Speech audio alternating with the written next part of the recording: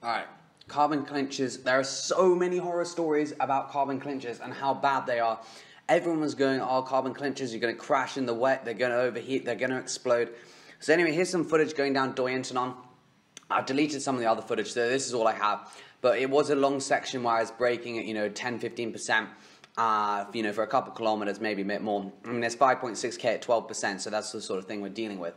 But anyway, I just literally haven't found any problems with carbon clinchers.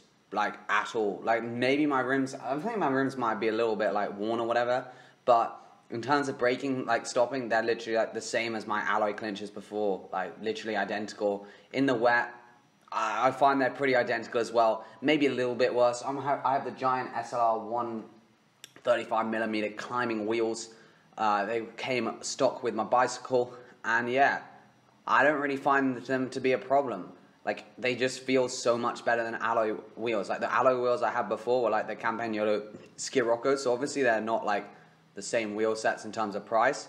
But, like, seriously, I don't really understand this whole, like, scare story. I know so many people are like, I never ride carbon clinchers down mountains and all this stuff. And I used to think that as well. But, like, actually having done it, it's, like, it's all chill. Like, for reference, I am 60 kilos, so, I'm pretty light in comparison to some people. But, like, not mega light. Like, I mean, most of these, like, carbon wheels have, like, weight rider limits of, like, 100 kilos or whatever.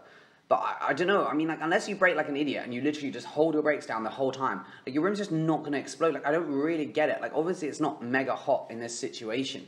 But, like, I don't know. I feel very safe on them. The braking is good. Like, on discs, obviously, discs are nicer in some ways. The modulation is definitely nicer. But, I mean, if we're just comparing rims to rims, like rim brakes alloy to carbon, I really don't see like what the problem is with carbon wheels. If anyone would like to comment on their experience with carbon wheels, that would be good. Has anyone had an absolute nightmare? Because for me, they've just been beautiful. Like, they climb so nice. Like, that acceleration you have, like, it's so good. The first time I rode the bike, I was like, fuck, the acceleration of the wheels. Like, I mean, there'll be a lot of people telling you carbon wheels don't matter, but I can guarantee you there's people who tell you that carbon wheels don't matter are riding carbon wheels. Because people love doing that. Like, once you ride them, like, I guess you don't need to have carbon wheels. But what I'm saying is the drawbacks that everyone says are just aren't there in my opinion. I just have yet to find them. The braking is good in the wet and the dry, and my rims don't overheat, really. So it's all good. And I just think a lot of people, like to put scare stories on to get YouTube views. For me, it just quite frankly has not happened. They have been drama-free, and I've loved them so far.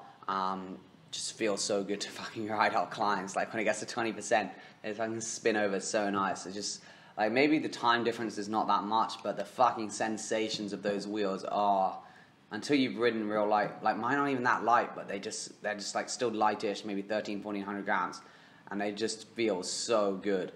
But anyway, cheers for watching. Hope you enjoyed this little video, and my thoughts on carbon clinchers, for me, been fucking perfect. Have you had any carbon clincher nightmares? That is the question that I wanna see in the comment section. So anyway, cheers for watching, and I will see you in the next video.